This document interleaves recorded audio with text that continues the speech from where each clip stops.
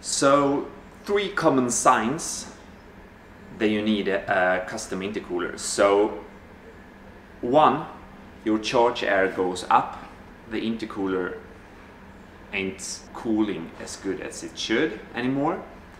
Two, the fins are damaged, so the air going through the intercooler aren't able to take the heat away from the intercooler because the fins are damaged.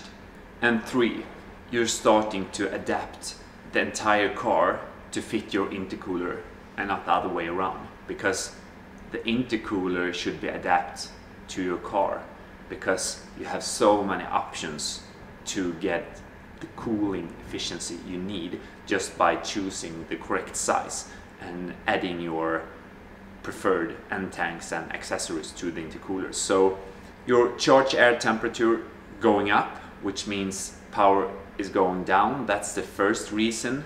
The second reason is damaged fins, and the third reason for changing an intercooler is when you have to rebuild your car to fit your intercooler and not vice versa. So three things why you need a performance intercooler, a custom one like this.